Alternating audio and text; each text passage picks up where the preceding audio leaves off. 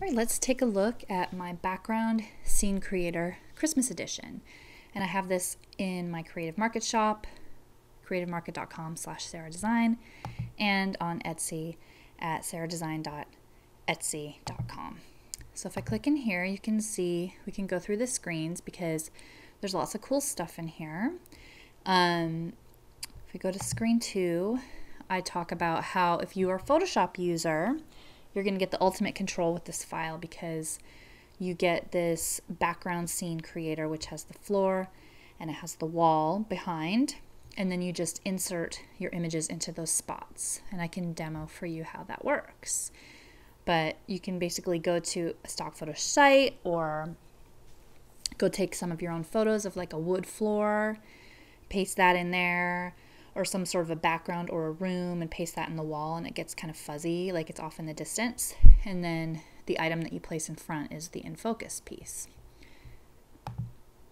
In this next screen, I talk about how you can make mock-ups with this in other programs besides Photoshop, because I've also included ready-made background scenes. So the Photoshop users can make any scene they want, plus they get all of these background scenes that are Christmas themed.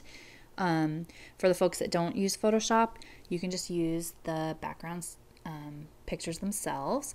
Plus I've included this red Christmas bulb or Christmas decoration as a PNG file and a Photoshop file, so you can stick that into your scene as well. All you need is a picture of your product too. So that's the part that you provide. The background and the decoration are already included. Very easy to just layer in to your graphics program. And this screen talks about that. You know, if you're not using Photoshop, you're grabbing these images, you're grabbing a mock-up of a drinkware that you want to put into the scene, and then you can add the ornament. Here's a little peek at what the scenes look like that are included. There are 8 of them. They're 2000 by 2000 pixels, 72 dpi. I don't really see a reason to give you 5000 pixel wide images at 300 dpi because those are enormous. And yes, that means then you could go and use them for print, but I think most of us are using this for our online shops. And you know, there's no need to bog down your computer with enormous files. So even 2000 by 2000 is still pretty large.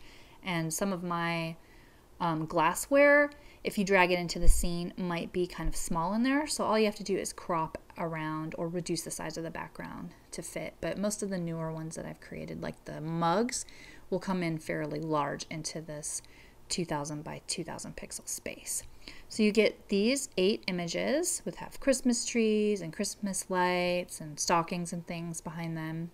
And then these top 3 on the right also come with a darker wood version. Then I included as a bonus my backgrounds neutral edition, basically styled stock photo bundle, which I'm also going to be releasing later on its own, but right now you can only get it inside of this bundle.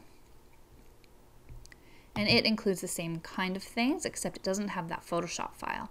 So it has these 5 images, and then these top 3 also come in a dark wood version.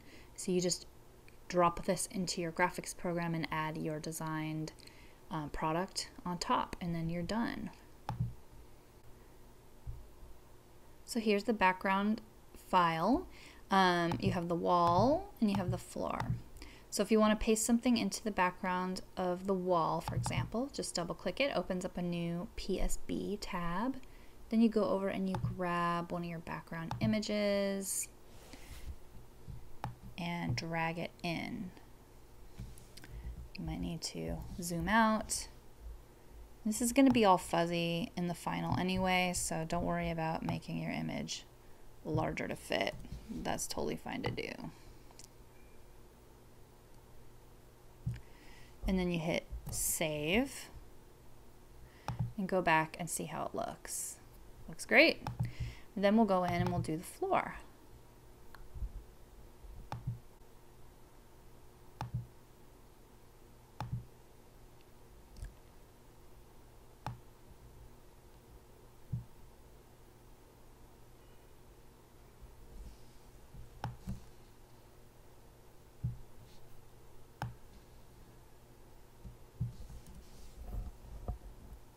save and go back, and your scene is done, and it is as easy as that. Then all you have to do is save it out to your desktop or wherever you want to save it. I suggest as a PNG file, and you'll be good to go. I hope you enjoy this new product.